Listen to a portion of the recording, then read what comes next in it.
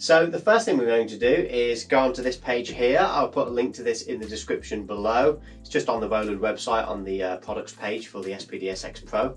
And all we're going to do is click join now. Okay, this is going to take you to the Roland Cloud page. You don't need to sign up to a free trial or anything like that. You can just literally just download the Cloud Manager. So if you click download there, it's going to take you to here, download now, and you're going to see that pop up there. This should be fairly similar on Windows. Obviously I don't have a Windows computer to try it out on as well, but if you wait for that to just finish downloading there, and we're going to hit the Roland Cloud Manager installer. It's going to ask if it's okay to install an app from the internet. Yes, that's fine. I think we'll trust Roland in this case. I mean, I've already given such a lot of money to buy this thing in the first place. Okay, it's going to ask for your passwords there. Okay, so there we go. Installation is complete. Right, so it didn't take too long. It's going to say welcome to Roland Cloud here. You'll need to create an account if you don't have one already. I made one last night when I tried this out, so I'm just going to sign in.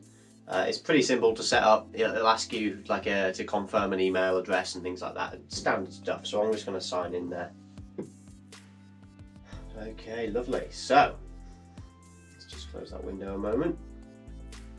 Now we're just going to click over onto library here. You'll see the spd-sx Pro app there. It says it's unlocked, which is great. We're going to hit install there.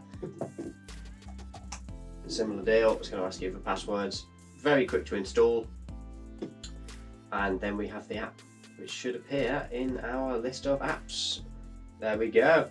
So we have the Roland spd-sx Pro app. Go ahead and open that. And now it's going to ask you to connect the spd-sx Pro to your computer. Now I have a lead here. I'll just show you what that looks like, by the way. It's like a printer cable.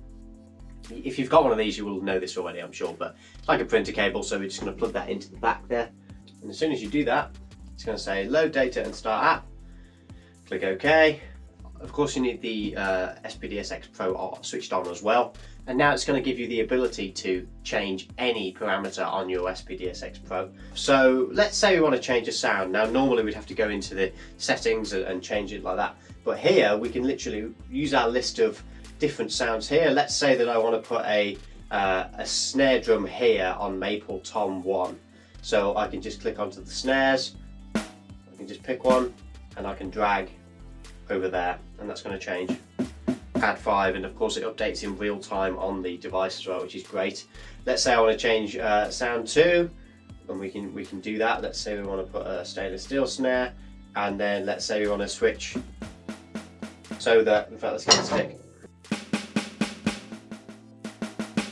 You can hear that that's two sounds on one pad there, on pad 5. Let's say we want to change it so that they play simultaneously, for example.